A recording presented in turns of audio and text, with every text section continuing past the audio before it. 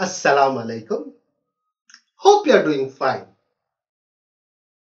We have learned about resistors, a device that opposes the flow of current. The device which I am holding in my hand is called as carbon resistor. Here I have one more. They opposes the flow of current. In this video, we will learn what happens when resistors are connected in series. When we say resistors, it might be a bulb, a filament, or even a device. Here I have taken three resistors. When we connect the resistors in this manner, then we call the combination as series combination. In a series combination, we connect one end of the resistor to the another end of the second resistor.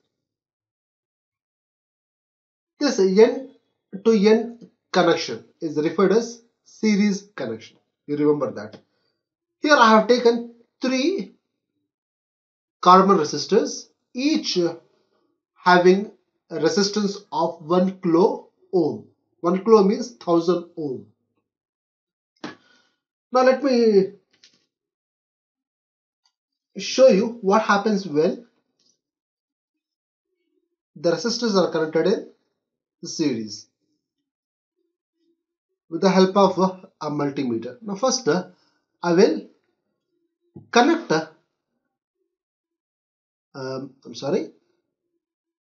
I will set this multimeter to read the resistance. For that I will turn this towards this. Now it's capable of reading resistance up to 20 kilo ohm. First I'll place the probe between these two ends. First across the first resistor. It reads 0.99, that means 1 kilo ohm. For betterment I connect I turn this to read up to 2000 ohm. Now let me measure this. Now it shows 989 ohm. That's almost 1000 or 1 kilo ohm. Now I do the same for this resistor. It also read around 1000 ohm, that is 978 ohm. And the third one, it also read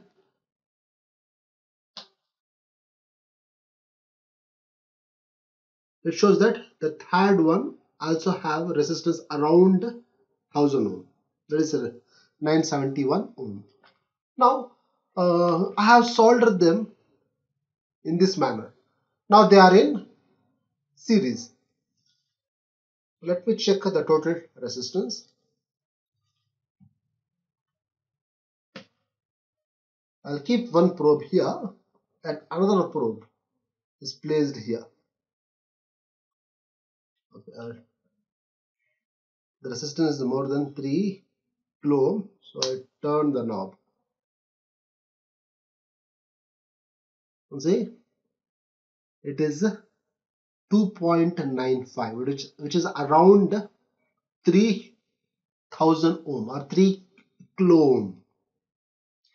This shows that when resistors are taken in series, their resistance get added up.